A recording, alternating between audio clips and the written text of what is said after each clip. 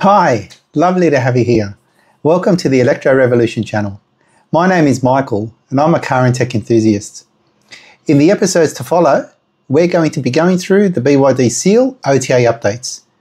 Now, we have been waiting a long time in Australia for these updates. Some people over a year. So I hope you enjoy these episodes. So in this episode, we're going to be going through the car settings and the console prior to performing the upgrade.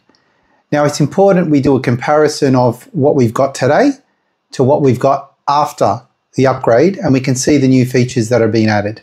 So this is the process of the OTA update on the BYD Seal. As we can see right here, it says upgrade with a little red arrow. Now, I haven't done this before on this particular car. This will be the first time because I only got this car recently.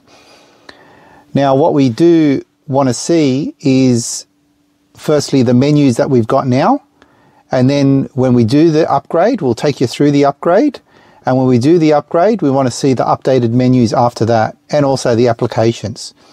So firstly, we'll take a browse of the current systems that we have here, and as we can see, we've got the BYD Assistant, Android Auto, phone, Apple CarPlay, the media center, the radio, music, vehicle image, navigation, themes, dash cam, and the dash cam, of course, is this one here, and Spotify, utility tools, where we've got file manager, disable auto start and data monitor, album, the settings, smart charging, the DAB, the browser, the BYD Store, and the manual. So if we go to the BYD Store,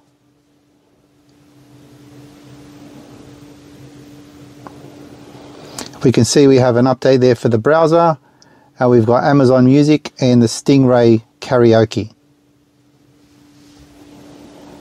Now I will attach myself to the wireless.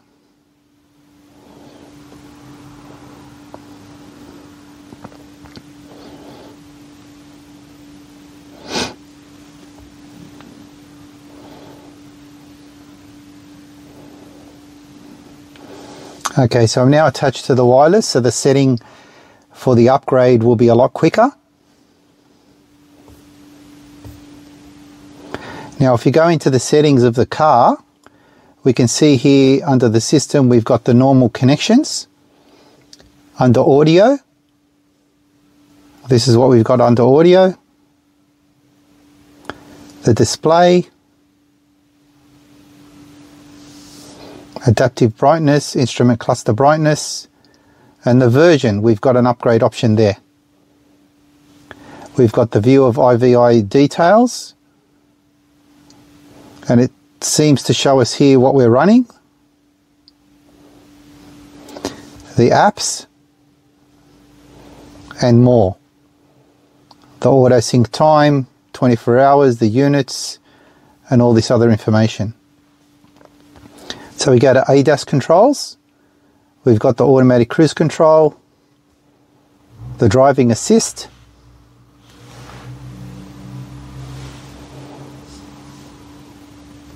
active safety,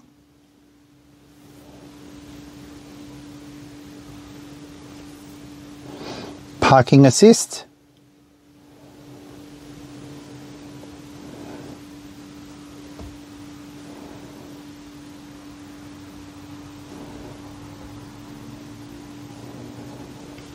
and energy manager. Charging settings,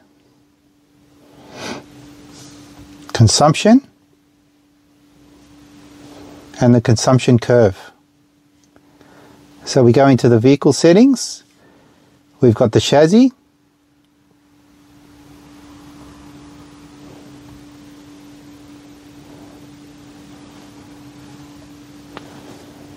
all the ambient lighting within the car, the heads-up display, which comes on the Seal Premium, not the Dynamic, and it also comes on the Performance model. This is a Premium model. Rear view mirrors, auto fold, the greetings, the air conditioning,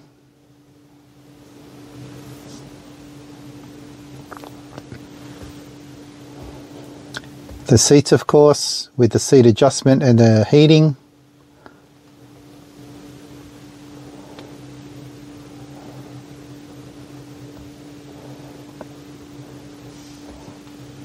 The locks, of course, there's the digital key information. It should retain all of that information once we've done the upgrade. The notifications, the cabin perception, which is the child protection. That's if you've left a child within the car and it starts alarming the car, beeping the horn. And for servicing.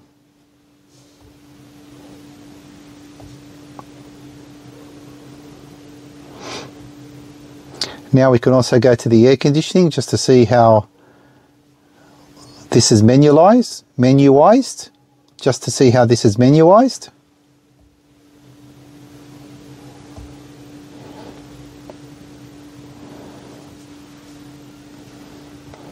Air purification.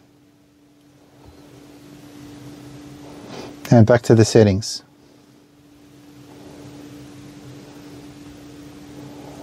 So that's the vehicle. And of course we've got navigation, because I know they have done an upgrade on the navigation.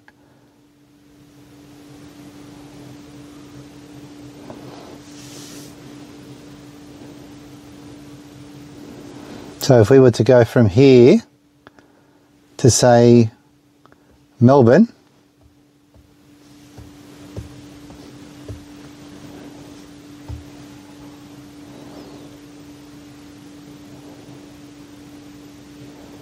it would bring the entire route.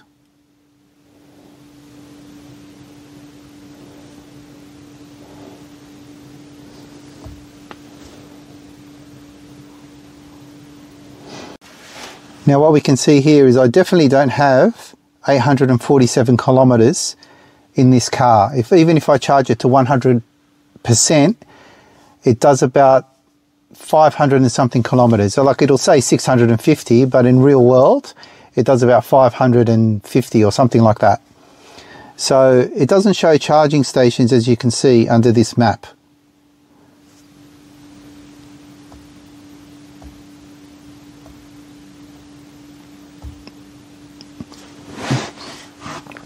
And the other thing we note here, and I know this comes with the upgrade, is this bottom menu. It's not adjustable.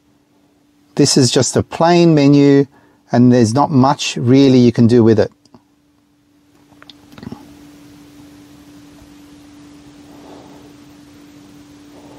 Of course, you can tilt the screen,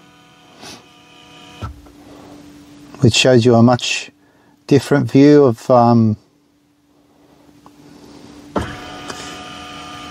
the unit. And now let's perform the upgrade. I hope you enjoyed that video. That was the first episode of the series. What we did in this particular episode was we went through the current settings in the console and on the car for the current version that I received in December 2024. And now being May 2025, BYD started to release the OTA updates at the beginning of May. I recorded this at the end of May. That's because BYD released these things in batches, and I guess because the car was so new, I was near the end of the batches. But anyway, what we've done is we've gone through the original settings. When we go through the upgrade path, we can then reboot, of course, the console. We can then look at the new settings and compare them with these current settings. I hope you enjoyed this video. If you did, please give us a thumbs up, subscribe to the channel, share it with a friend. Next episode is coming. I hope to see you there. Until then, bye for now.